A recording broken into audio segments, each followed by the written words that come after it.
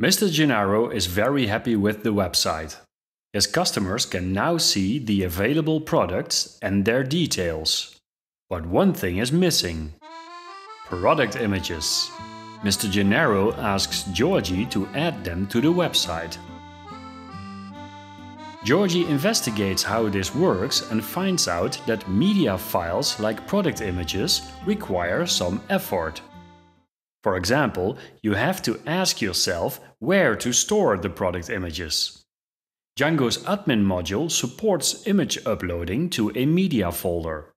While this works perfectly on your local machine, you might run into problems once the website is deployed. That means that we have to host the product photos somewhere else. Luckily, our graphic designer Roberto has an idea. He will make a photo of all products and upload them to the webshop repository on GitHub. The webshop can then link to GitHub to get the images. Open the link you see on the screen and click on Product List 1. Here you see the 4 products, including product images. I open the index template and expand the div tag.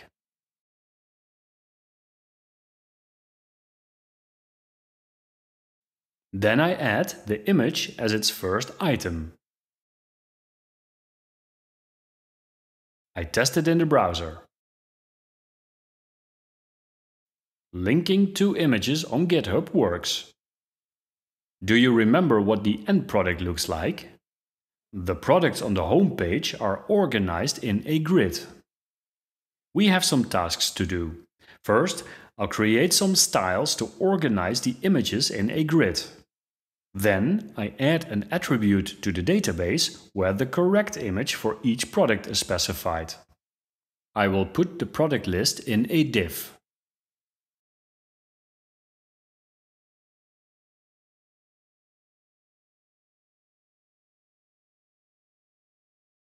I add a class attribute to the inner div. And I wrap the price in a paragraph.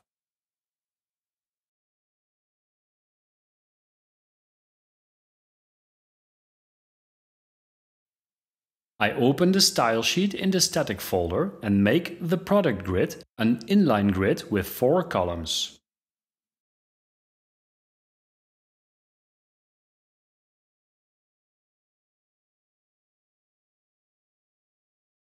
I check what it looks like. The grid works. Let me style the individual products.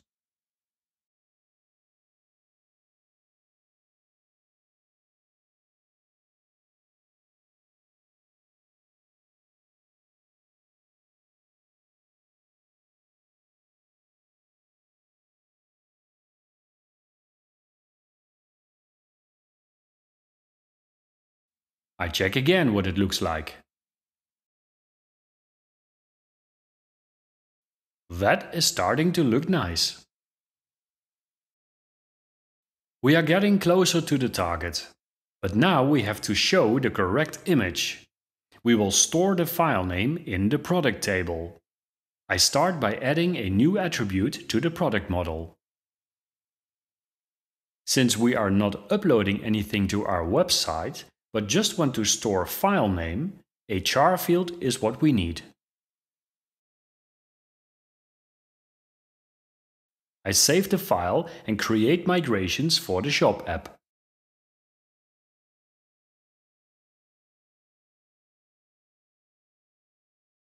I provide a default value by pressing 1 and entering an empty string.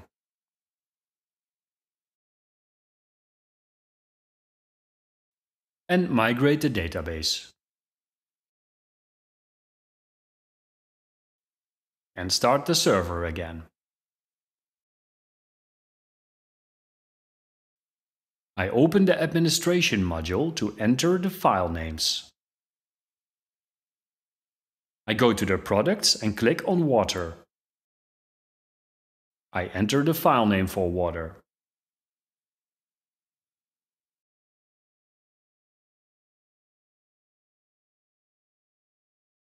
Here is the overview again.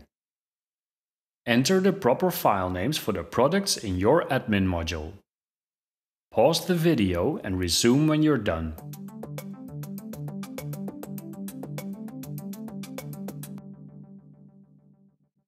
We have one task left to do. Look at the image tag. You see that this will always load the same image. Somehow we need to get the image name from the database. And it would also be nice if we did not have to specify the path in the template. The solution is to create a custom template tag for this. To link to the details page, we have used Django's built-in URL template tag. The tag takes some arguments and returns a URL. We are going to create something similar. Our custom template tag is a function that takes an image name and returns a URL to that image in the GitHub repository. Creating the custom template tag is very similar to creating the currency template filter. Let me show you. I put the template tag in the HTML formatters file.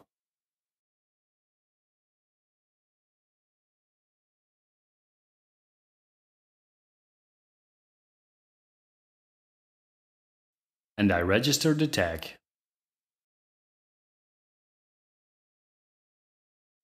The template tag is now created and registered. It is ready to be used in the index template. I replace the hard-coded URL with the template tag.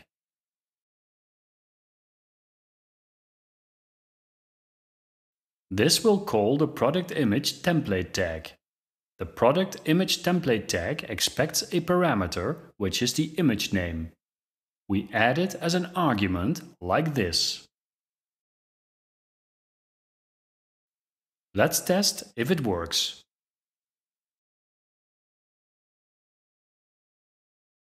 It does not seem to work yet. What could be the problem here? Let's inspect the images in the web developer tools.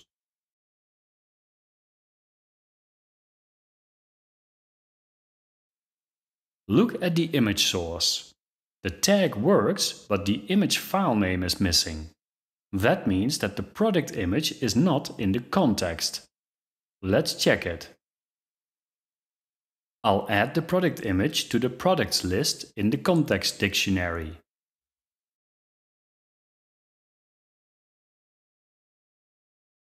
And test again in the browser. And now it works. Look at the image source again. It contains the image file name and the images are shown. We now see the product images in the index page. But have you already tried clicking on a product name? The product details page should also show the image. To add it, we need to do the following things. Add image to the product details view context. Add image HTML tag to the template and use the product image template tag. You have all the knowledge to do this yourself, so you are welcome to pause the video and try it yourself. If you leave the video running, I will show how I do it. I start by adding the image file name to the product details view context.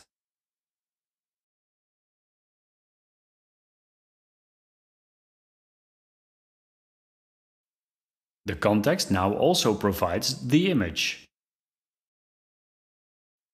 It can be used in the product details template.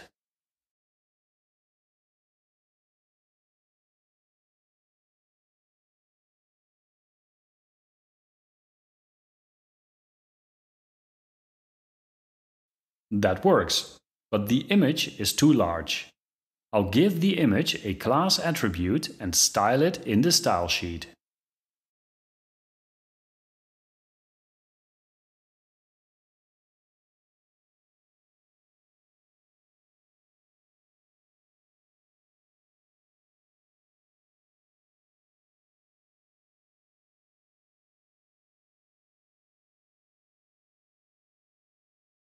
That looks better.